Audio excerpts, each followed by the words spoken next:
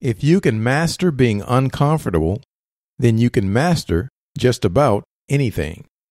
And that is the thought for today.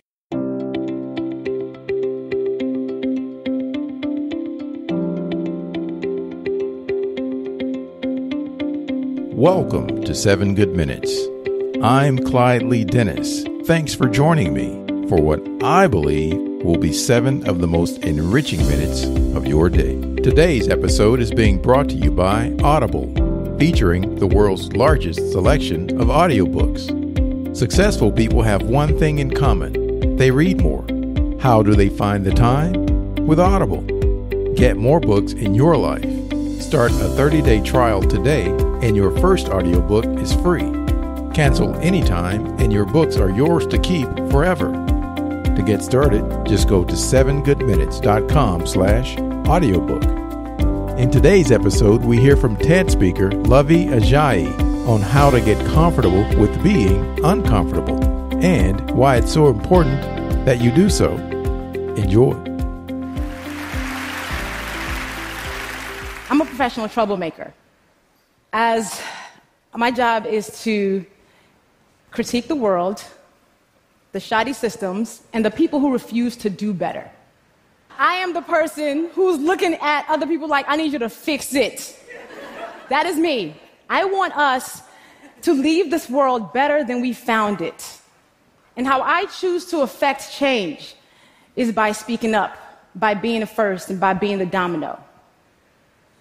For a line of dominoes to fall, one has to fall first, which then leaves the other choiceless to do the same. And that domino that falls, we're hoping that, okay, the next person that sees this is inspired to be a domino. Being the domino for me looks like speaking up and doing the things that are really difficult, especially when they're needed, with the hope that others will follow suit. And here's the thing. I'm the person who says what you might be thinking, but dare not to say. And a lot of times people think that we're fearless. The people who do this, we're fearless. We're not fearless. We're not unafraid of the consequences or the sacrifices that we have to make by speaking truth to power. What happens is we feel like we have to, because there are too few people in the world willing to be the domino, too few people willing to take that fall. We're not doing it without fear. Now let's talk about fear. I knew exactly what I wanted to be when I grew up. I was like, I'm going to be a doctor. Dr. Luvvie was the dream. I was Doc McStuffins before it was a thing. And I remember when I went to college, my freshman year, I had to take Chemistry 101 for my pre-med major. I got the first and last D of my academic career. So I went to my advisor and I was like, okay, let's drop the pre-med, because this doctor thing is not going to work, because I don't even like hospitals. So let's just consider that done for. And that same semester, I started blogging. That was 2003. So as that one dream was ending, another was beginning.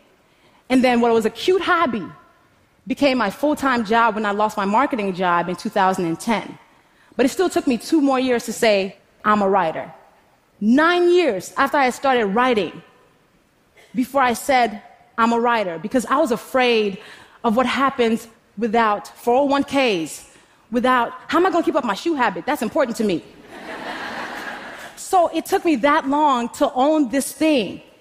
That was what my purpose was. And then I realized fear has a very concrete power of keeping us from doing and saying the things that are our purpose.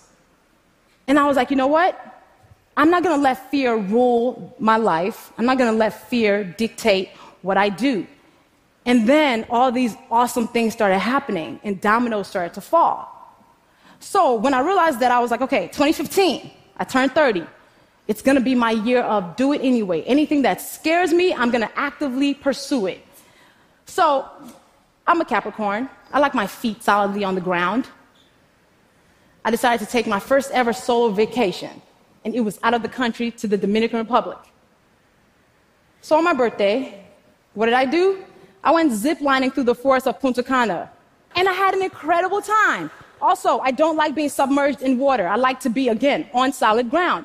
So I went to Mexico and swam with dolphins underwater.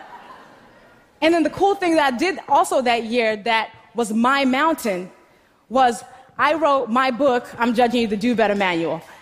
And I had to own that whole writing thing now, right? Yes. But the very anti-me thing that I did that year that scared the crap out of me, I went skydiving. We're about to fall out the plane. I was like, I've done some stupid things in life. This is one of them. And then we come falling down to earth, and I literally lose my breath as I see earth. And I was like, I just fell out of a perfectly good plane on purpose. What is wrong with me? But then I looked down at the beauty, and I was like, this is the best thing I could have done. This is an amazing decision.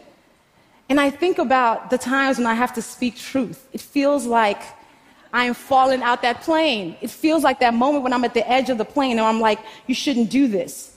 But then I do it anyway because I realize I have to. Sitting at the edge of that plane and kind of staying on that plane is comfort to me.